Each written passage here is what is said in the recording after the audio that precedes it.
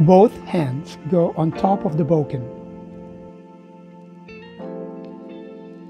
Then you kind of squeeze both hands against each other. Do not cut like hitting the same point over and over again. Instead, aim a little ahead and bring the sword back to your center. During the transitions in Shiho or Sengo, make sure that you keep the sword close to your body and that you bring it to the back of your body before cutting.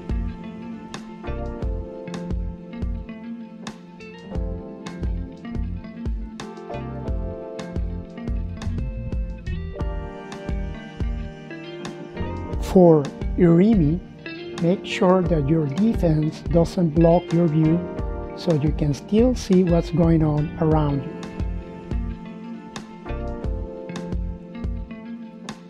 In terms of your stance, you need to adopt a sankakutai or triangular position with both feet.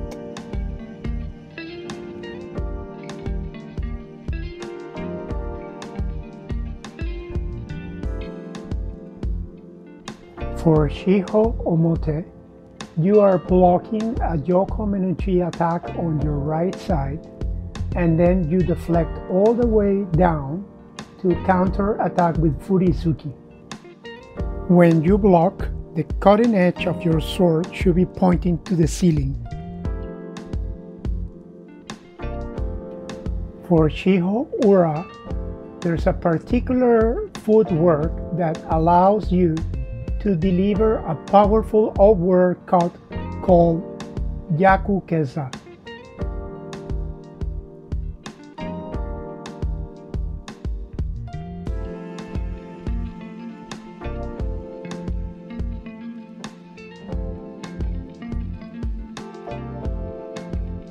In this initial cut of Kaiten Yo, the cutting edge of your sword is pointing to the floor with a little bit of an angle to cut the opponent's neck.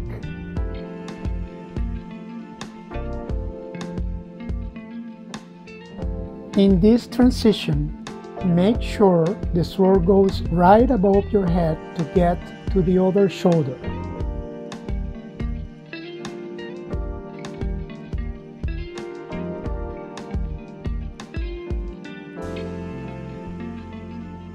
When you push the attacker's sword with this movement, the cutting edge of your sword points to the inside, to your right, and the non-cutting edge to the exterior or left. While pushing, make sure the tip of your sword is pointing at your opponent, while the handle of the sword is in the outside doing the deflection.